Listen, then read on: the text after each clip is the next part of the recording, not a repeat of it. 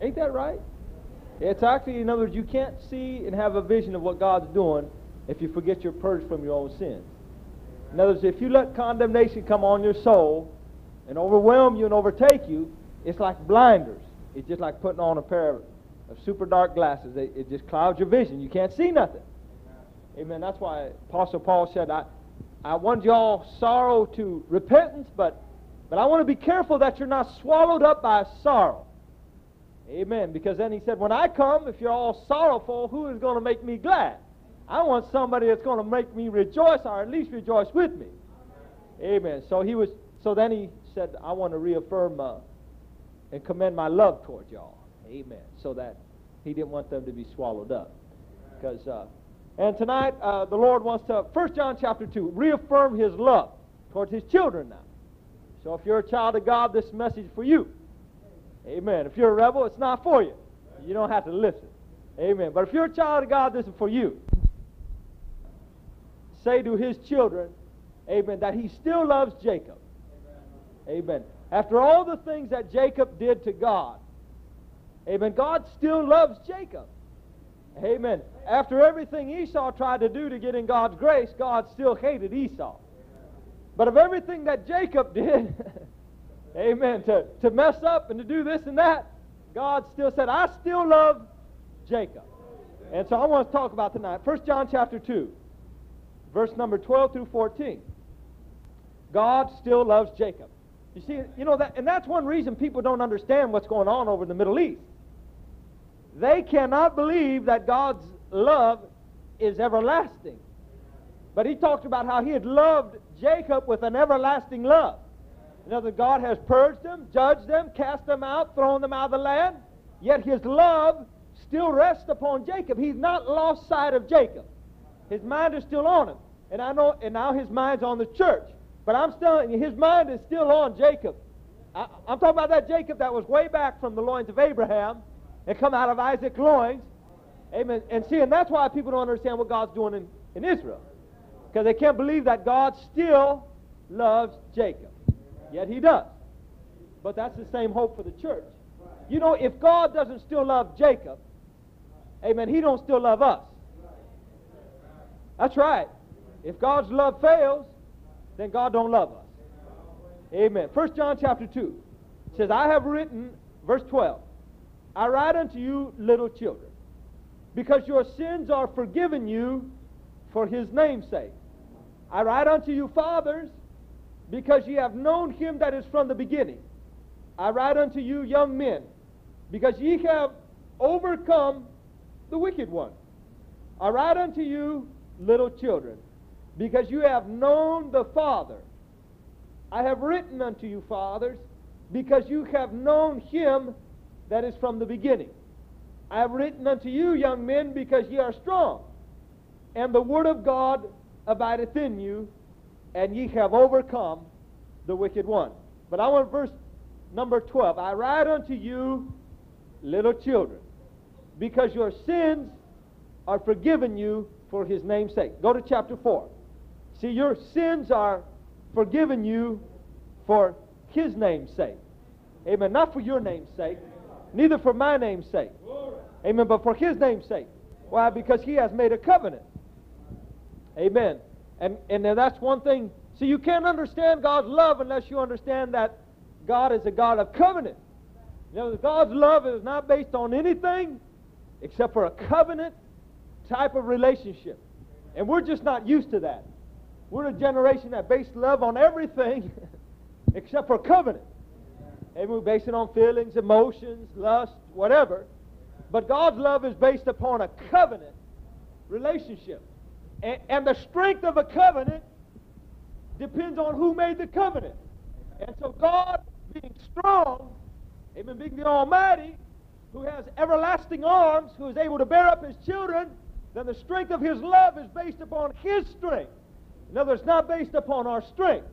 It's based upon his ability, amen, to overcome all of our weakness, in all of our inabilities, in all of our shortcomings, and to bring us up to the level he wants us. And that's why I said, I'm not doing it for your name. I'm doing it for my name. I want to show that I can take somebody that is filthy and I can cleanse them and I can purge them, amen, somebody that is unlovable, and I can love them and I can lift them up and I can hold them and I can bear them up against all opposition and all force and power. And see, and that's covenant. That's God's love based upon covenant. Has nothing to do with what we do. Now, we have a responsibility to continue in His love. The Bible says that we can know the depth, amen, and we can know the breadth, and we can grow in the height, and we can begin to understand. Now, that's based upon what we do in response to God's love. In other words, there's a depth to it that you'll never know unless you respond to it. It's just like a man with his wife or whatever, with their children. Amen. Unless you respond to love, you'll never know the depths of love. And that's the way with God. He may still have His covenant mind toward you, but you'll never experience it until you respond to it. Amen. Y'all know what I'm talking about. You start responding to love, and it gets things working. You start learning about it. You start enjoying it. You start resting in it. You know, the Bible says that God rests in His love. Amen. Zephaniah says, He shall rest in His love. Now, you looking for rest? Amen. Anybody looking for a place of rest? Amen. Somebody cried out, a prophet cried out, where is the place of His rest?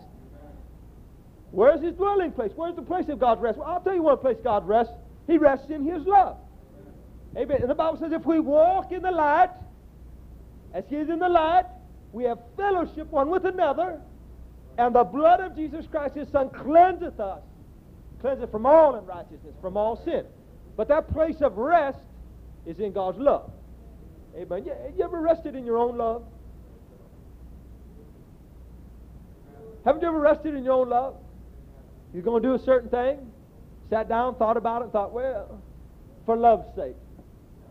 For love's sake. And I'll just rest in the thing. I'm going to rest in my own love that's in my heart. Of course, we know God gives it. But I'm just saying, but the love God put, haven't you ever rested in it before? Amen. Tempted to do this or tempted to do that. But you just say, for love's sake, I'll just rest. I won't do anything. I won't go to the right hand. I won't go to the left hand. I won't respond this way. I won't do that way. I'll just stop and rest. Anybody ever did that? You're resting in love, just like God rests in His love. Amen. So 1 John chapter 4 says, verse 7, this, Beloved, let us love one another, for love is of God. And everyone that loveth is born of God, and knoweth God. He that loveth not knoweth not God, for God is love. In this was manifested the love of God toward us, because that God sent His only begotten Son into the world that we might live through Him. Herein is love, not that we loved God, but that He loved us and sent His Son to be the propitiation for our sins. Ephesians chapter 1. So what is love? Is it because you love God? Nah, he said, hey, if you think that is love, you are grossly mistaken in error. He said, herein is love. Not that we love God, but that He loved us. And that is love. It's the fact that God loves us. That is true love. Amen. That is the true love. And that is eternal life. Amen. And that is strength. And that is rest. And that is health. Amen. Ephesians chapter 1. I just want to read a couple scriptures here for a minute. I want to get into something. Verse 3. He first loved us. You know, it's just like a child. Where does a child learn their love from? It comes from their parent first. Amen. That child don't know really how to love. I mean, you look at a baby. I mean, if you look on just what it contributes, it's the most selfish creature around. It don't contribute nothing. I mean, it expects to be fed, to be changed, to be clothed, to do it, you know, in that aspect. Every once in a while it contribute a smile, you know what I'm saying? But otherwise, it really don't know too much. And so it must learn from the parents, from the father and mother. And so it is with God's children. We really don't know of our own selves love. Amen. And Jesus made it plain, even he himself, he said, I learned from the Father. What I see the Father do, that's what I do. Amen. And so even here, for love's sake, we have to learn it from the Father. See, and God's love is just not like human love. Ephesians chapter 1. I guess if there were any human love that would be closest to it, would be a combination of the conjugal, which is the marriage, and the natural affection of a mother. The maternal love and the conjugal love together would be something like God's love. That's what it would be. Amen. He has tremendous care for his children, and yet he desires a deeply intimate relation with his children too. Amen. He desires both. Amen. He wants that. Ephesians chapter 1, verse 3 says this. Amen. I'm going to read this. Blessed be the God and Father of our Lord Jesus Christ, who hath blessed us with all spiritual blessings in heavenly places in Christ. You believe that? You really believe that? Do you really believe that you're blessed with all spiritual blessings in heavenly places in Christ? In other words, every blessing that the eternal God has, that he has given it to you as you sit in the heavenly places with Christ Jesus. Do you actually believe that? Amen. Do you believe? You actually believe God loves you? That's hard to swallow now. I look at some of you. Like I said, God don't love like I love. He don't love like you love. Amen. Amen. But God, do you actually believe it? Are you persuaded? I'll tell you, if you were persuaded, you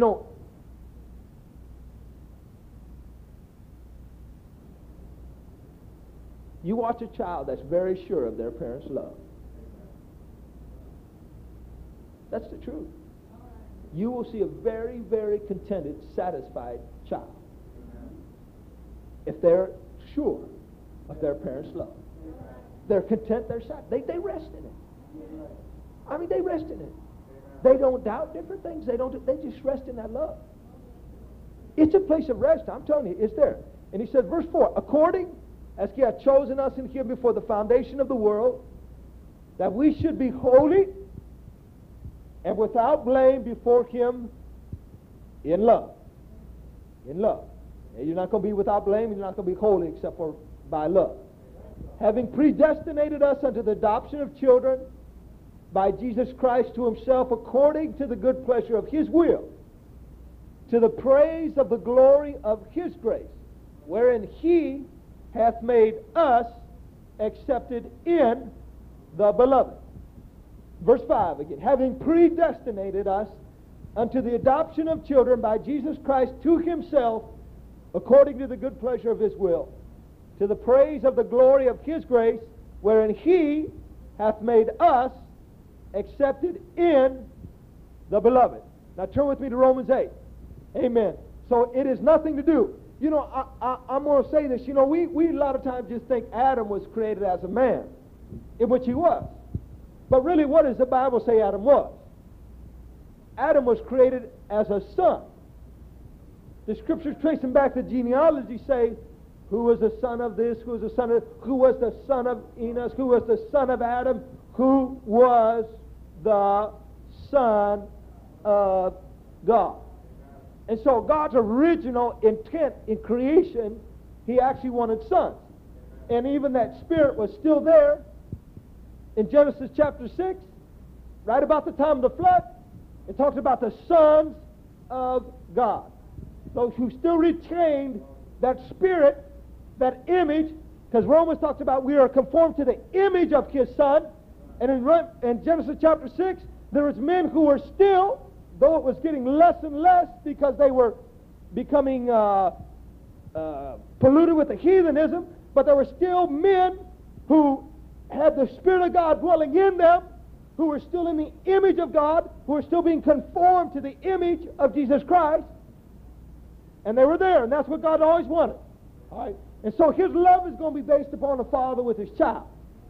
It's there. That's a main part of it. Why? I'm telling you, we have a hard time believing it. That's the truth. You're not kidding me. You may say, yeah, I know God loves me, but do you really love it? Do you really believe it? Are you really convinced of it? I mean, how strong do you believe it? Amen. I mean, are there times where you haven't went into his presence? Huh? Amen. If you ever have not went into his presence for some reason, you have doubted it. You have doubted that love of God. You don't know yet, not yet know that height, nor breadth. Amen. Nor the length, nor the depth of it. And you're not going to kid me. There ain't a person somewhere on their time, in their mind, said, I can't go into the Father. I can't go in his presence. I mean, I've did some things, but there's no way. I can't on this. Why? It's because you doubt the love of God. Yes, you do. I've doubted it before. I did some things. Matter of fact, when I was first saved, I thought what really broke my heart is because I thought I just couldn't fathom somebody loving me. I knew, see, there's some people you got to try and convince of sin. You didn't have to try and convince me of sin. Amen. I knew I was wretched. What somebody had to convince me there was a way out of this thing. There was a way out of this mess. And it was hard to fathom that somebody could wipe all that clean. I mean, they could actually just wipe it out, just cleanse it and wash it away. Amen. And accept me. It broke my heart when I realized that God actually loved me like that. See, but what that faith did, it let me come into his presence. It allowed me to enter in to Romans chapter 8, verse 28 and 29. You know, God loves his children.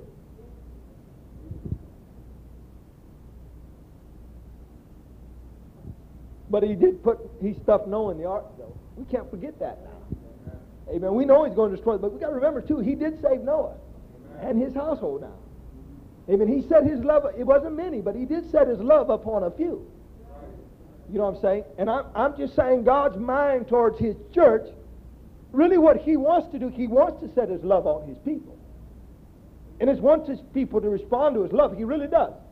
I mean, God is rooting things out and doing everything. And God is hostile with the wicked, and God is reproving his children. You know what I'm saying? But really his desire is still, it always has been, he wants to shed his broad of love, shed his love abroad in our hearts by the Holy Ghost. That's what he desires to do. See, but what frustrates him sometimes is because we don't respond. Amen. We limit it. We stop it.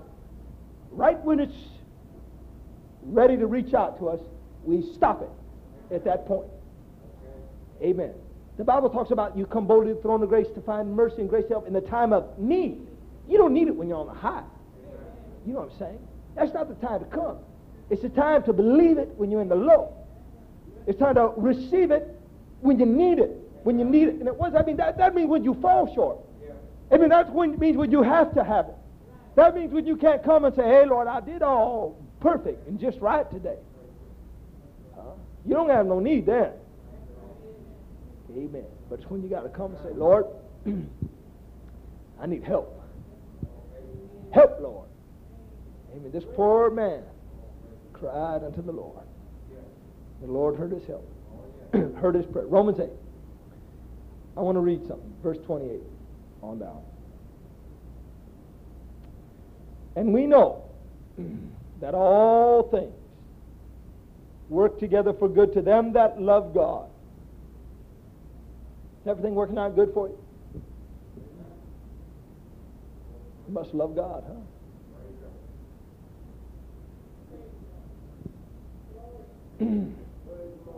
To them who are the called according to his purpose. Purpose. For whom he did foreknow, he also did predestinate to be conformed to the image of his Son. Remember, he wants children. That he might be the firstborn among many, but he wants children.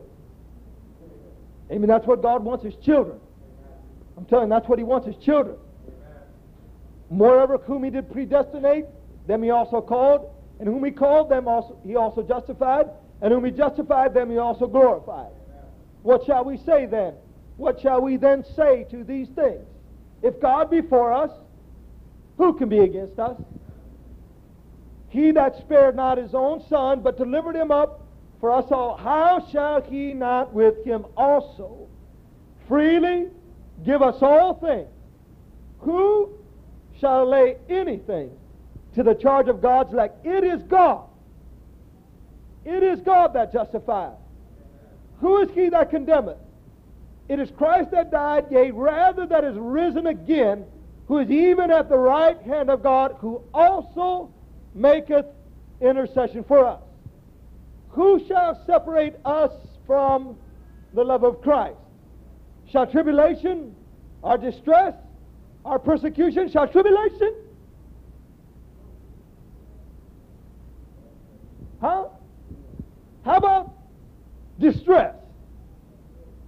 You ain't never had distress separate you from God's love? Had a trial? How about persecution?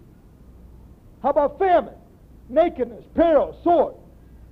As it is written, for thy sake we are killed all the day long. We are counted as sheep for the slaughter. Nay, in all these things we are more than conquerors. How are you going to conquer, people? Listen to what he says. Through how you love him. Nay, in all these things, nay, in all these things, nay, in all these things, we are more than conquerors through him that what? That loved us. You know, you better understand, you better believe. You know the Apostle John, I'm going to go back to it, said that he was assured, or that he believed that God loved him. And I'm going to go back to that scripture. In other words, it wasn't just say, yeah, I know God loved me. He was assured. He was assured of it. He believed it. It was like a doctrine to him. It was a doctrine of truth that was a basic strength in his life. That he was sure that God loved him. And the Apostle Paul said, I am persuaded that nothing is going to separate me from what? God's love. Nothing will separate me from the love of God. And he says, through this I will conquer. If I remember that he loves me first. Amen. And foremost. You're not going to go and love God and do much good to God, and God's going to look down and say, oh, you love me real nice. And I'm really happy with that. You're going to first acknowledge his great love. And then he's going to say, look at them. He knows my love. He values my love. And then God will put that love in you by the Holy Spirit, and then that love can be shed abroad. And the scripture says it'll be like a river of living water. But it's first. It's first. It's first. Say, well, why am I having a hard time loving God? Because you're not acknowledging his love. That's the truth. Herein his love. Not that we love God. He said, don't deceive yourself. Herein his love. That he first loved us. See, in other words, you've got to respond to his love first. Amen. That's exactly right. Romans chapter 8, verse 38. For I am persuaded that neither death, nor life, nor angels, nor principalities, nor powers, nor things present, nor things to come, nor height, nor depth, nor any other creature shall be able to separate us from the love of God, which is in Christ Jesus our Lord. Go with me to Hosea chapter 14. I ain't going to be too long tonight. Hosea 14. But I did want to read a few scriptures.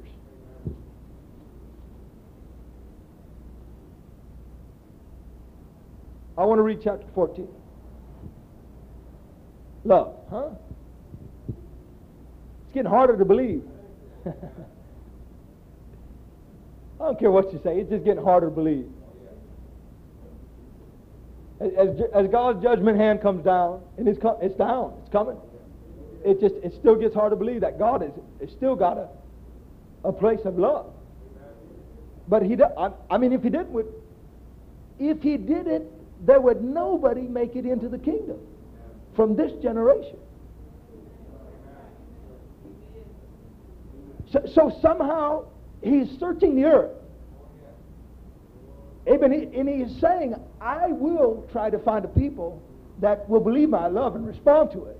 Amen. Though I'm going to destroy the earth, and though I'm going to pour my wrath out, though I'm going to judge the earth, and I'm going to judge my people, and I'm going to judge the church too, but yet still, there's going to be a people that responds to my love, that believes it. Why? Because if not, nobody's going to make it in the kingdom. Just ain't going to do it. Hosea chapter 14. O Israel, return unto the Lord thy God, for thou hast fallen by thine iniquity. Take with you words, and turn to the Lord. Say unto him, take away all iniquity, and receive us graciously. So will we render the calves of our lips. Asher shall not save us. We will not ride upon horses. Neither will we say any more to the work of our hands, ye are our gods. For in thee the fatherless findeth mercy. I will heal them backsliding. I will love them freely, for mine anger is turned away from them. I will be as the dew unto Israel. He shall grow as a lily, and cast forth his roots as Lebanon. His branches shall spread, and his beauty shall be as the olive tree, and his smell as Lebanon. They that dwell under his shadow shall return. They shall revive as the corn and grow as the vine. The scent thereof shall be as the wine of Lebanon. Ephraim shall say, what have I to do any more with idols? I have heard him and observed him. I am like a green fir tree. From me is thy fruit found. Verse 9. Who is wise? And he shall understand these things. Prudent, and he shall know them. What things? Verse 4. I will heal their backsliding. I will love them freely. Verse 9 again. For the ways of the Lord are right, and the just shall walk in them, but the transgressor shall fall therein. See, we don't believe God's ways are right. It's not right for God to forgive you.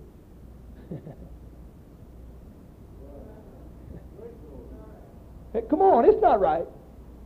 In the human reason, I look back on the life I lived, no way it was right for God to forgive me. Amen. I did nothing but trash against God and evil and wickedness against the Lord. I mean, I didn't contribute anything good whatsoever. And from that day I haven't. Because in my flesh was no good thing. And so it's just not right for God to be merciful to me and to be kind and gracious like he has.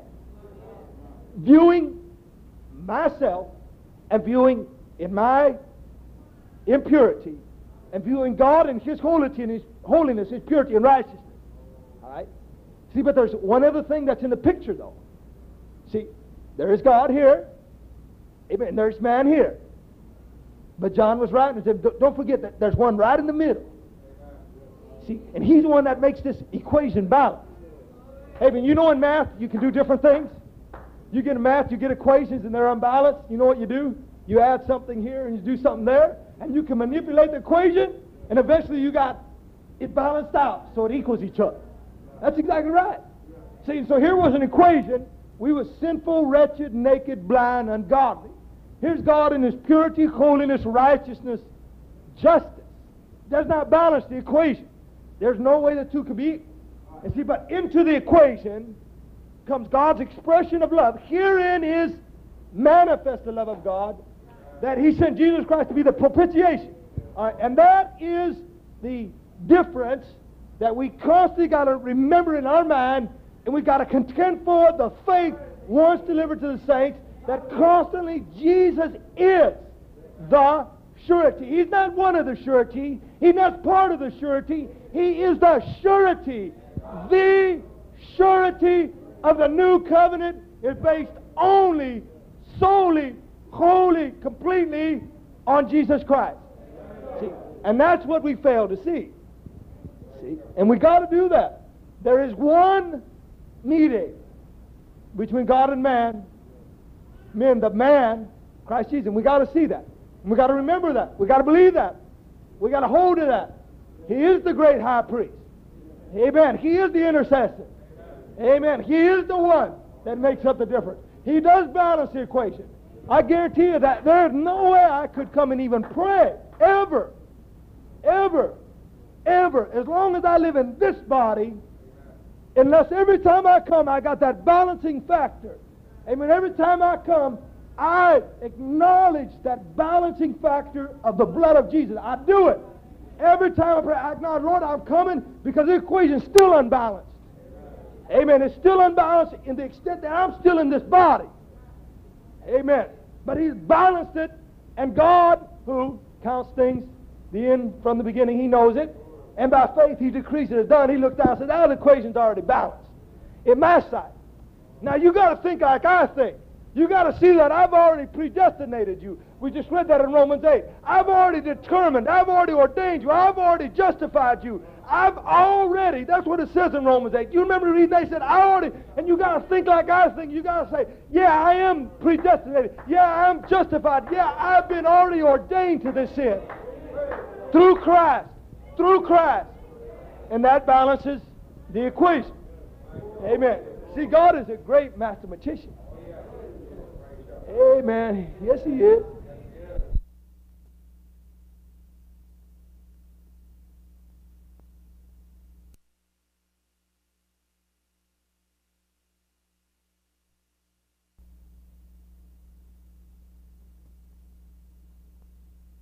Amen. Yes, He is. He got every star numbered.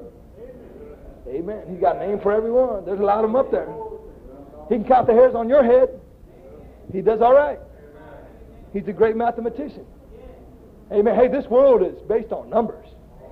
Amen. You look at how you get into, and God designed it all. But you get into physics and chemistry and other things. Everything works by formulas. Some say, well, men made the formulas. Yeah, all they did is they just discovered principles God had laid down. That's all men did. But God made everything work a certain way. And He made it all be able to work in an orderly fashion and a manner. Amen. He's a great mathematician. He knows. I want to turn with me Songs chapter 2. Song of Solomon. Huh? Song of Solomon chapter 2. Thank God for His grace.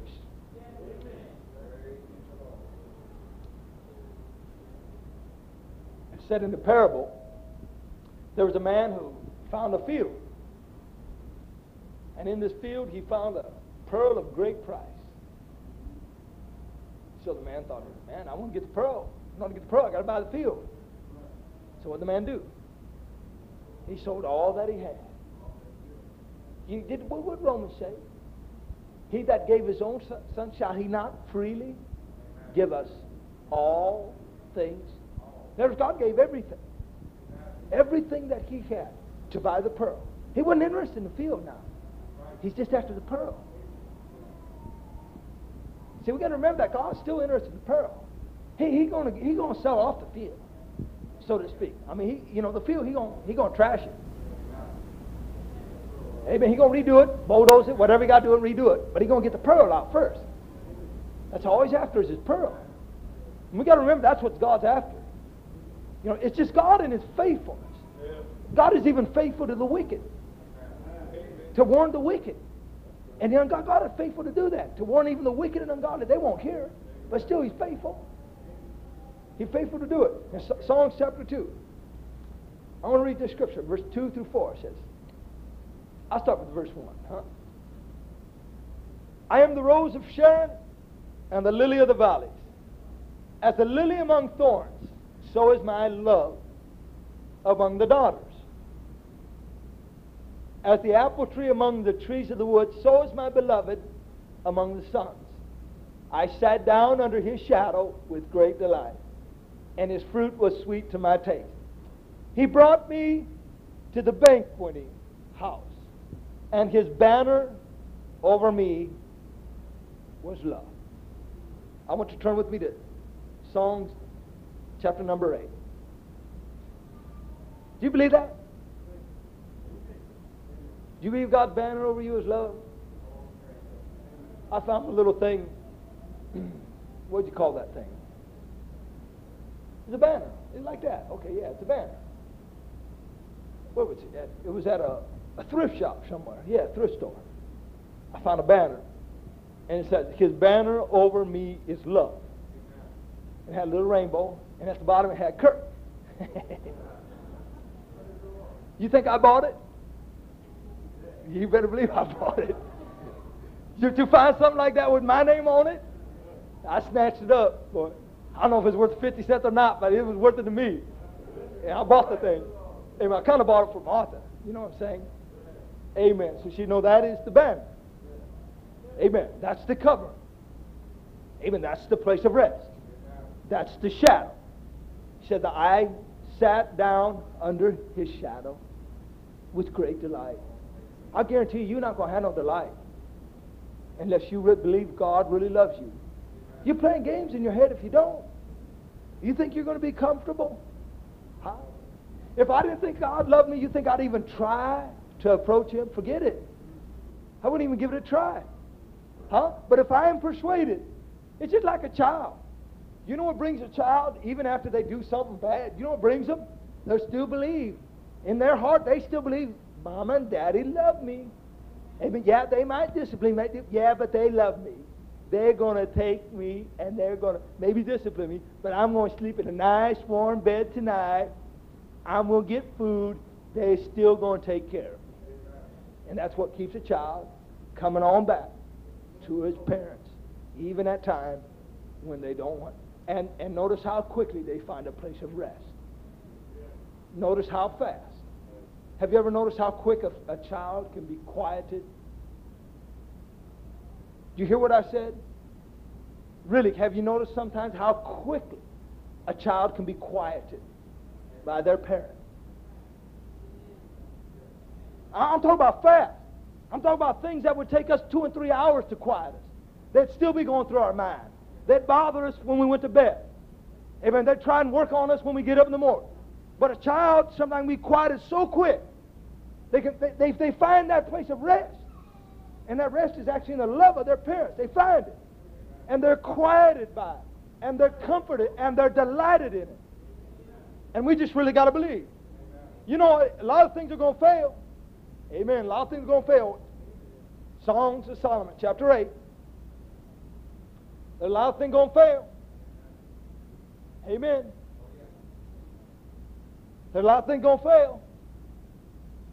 But there is something that never faileth. Songs chapter 8. I want to read this scripture, verse 4 through 7. Now I'm going to read one more scripture and stop. Verse 4. I charge you, O daughters of Jerusalem, that ye stir not up nor awake my love until he please. Who is this that cometh up from the wilderness, leaning upon her beloved? I raised thee up under the apple tree. There thy mother brought thee forth. There she brought thee forth that bare thee. Set me as a seal upon thine heart, as a seal upon thine arm. For love is strong as death. Jealousy is cruel as the grave. The coals thereof are coals of fire, which hath a most vehement flame.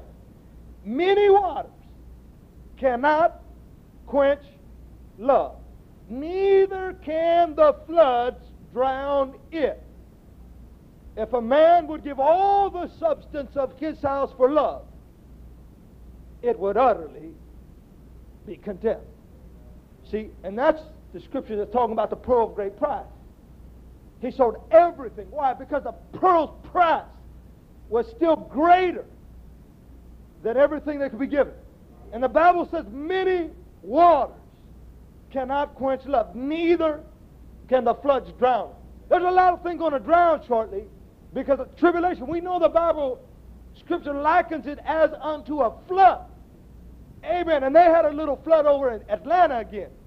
And I guarantee you got a real flood.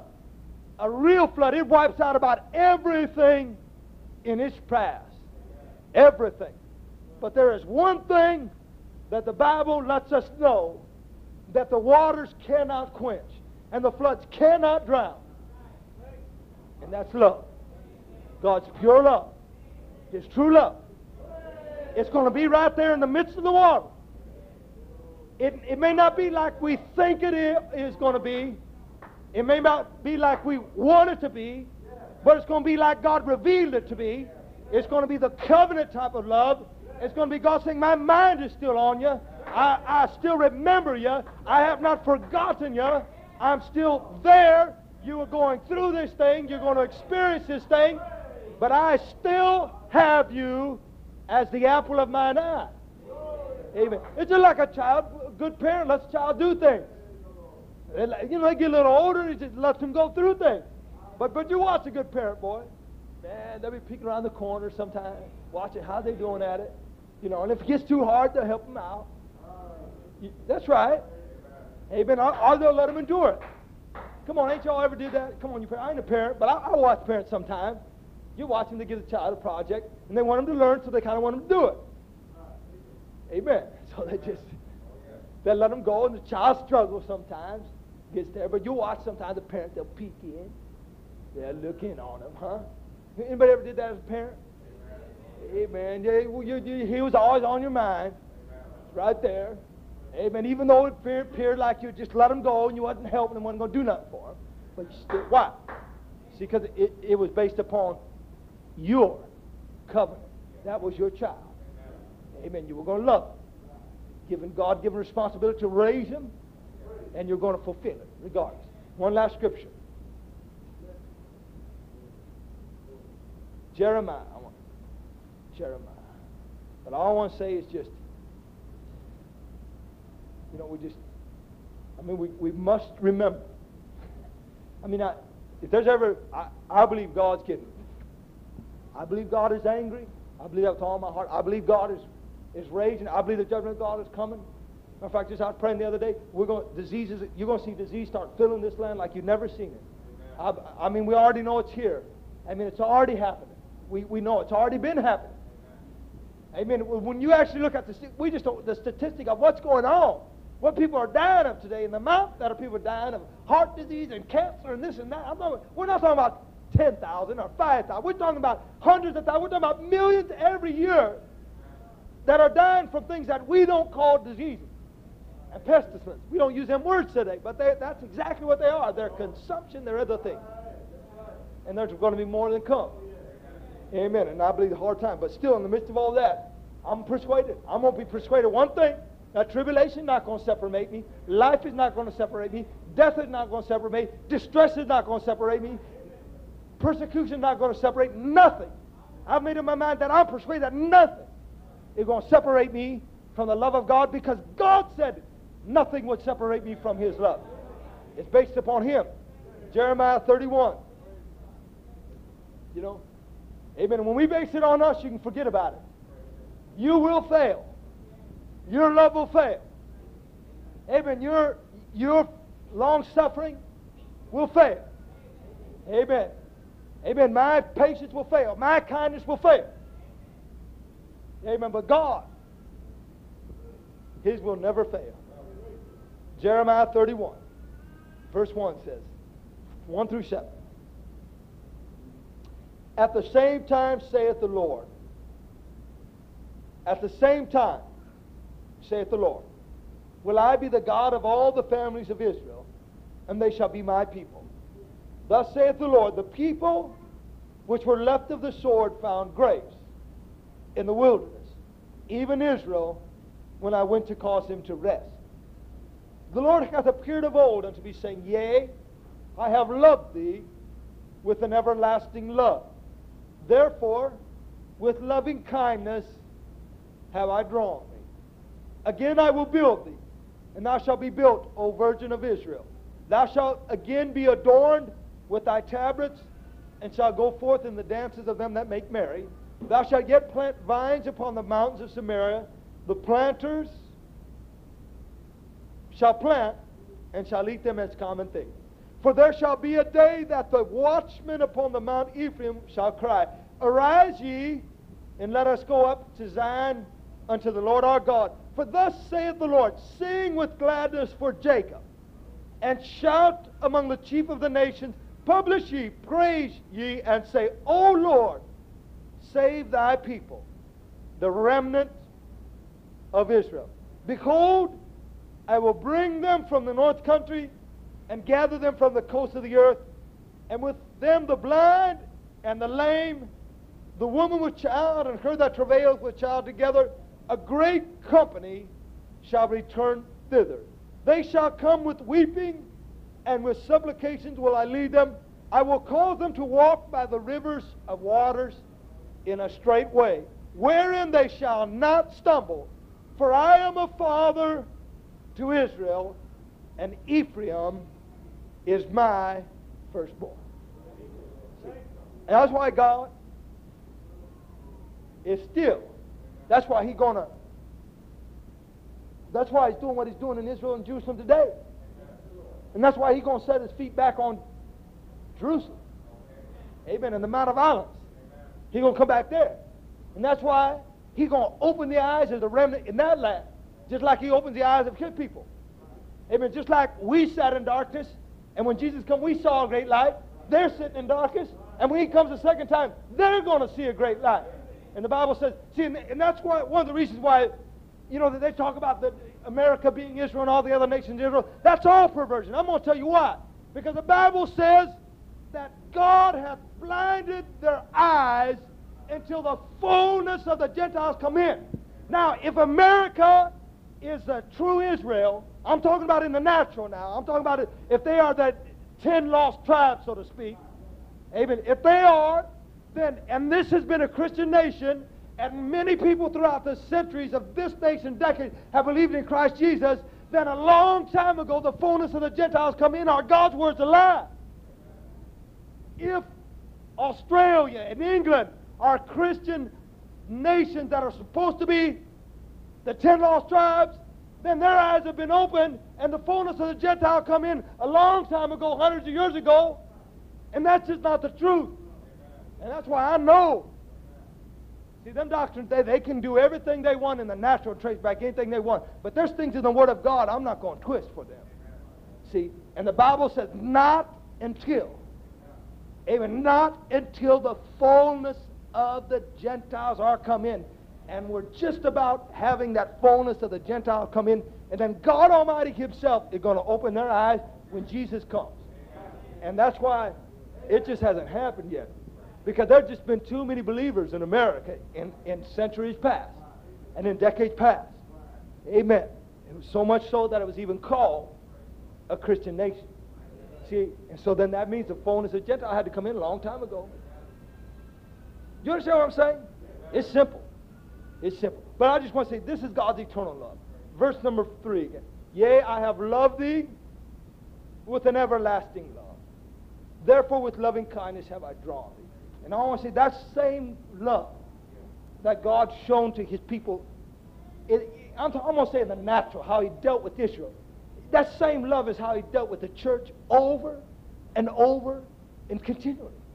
And it's not based, he told him, he said, I'm not doing this for your sake. I'm doing this because I loved your fathers. I chose your fathers. And for us, we have one Father. Amen. We have all become the children through Jesus Christ. And everything we have is because Christ is the surety of the covenant. That's the only reason. That's the only reason. When God looks down to bless us, when he looks down to have mercy upon us, when he looks down to have grace on us, it never has nothing to do with what we have done.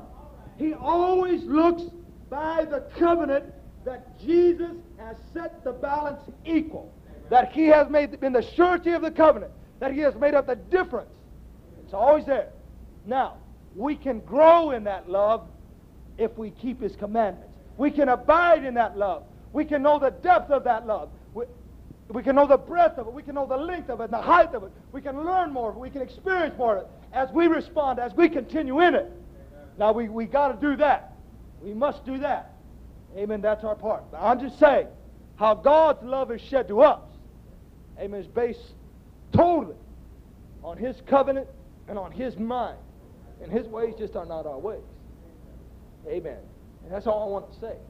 There's somewhere in this time when everything's going to be quenched, everything's going to be burned up, everything's going to be shaken, everything's going to be overtaken, overwhelmed, flooded out. In this thing, there's one thing that many waters cannot quench. There's one thing that the floods cannot drown. There's one thing that never fails. Amen. And there's one thing we must be persuaded that we can never be separated from. Amen.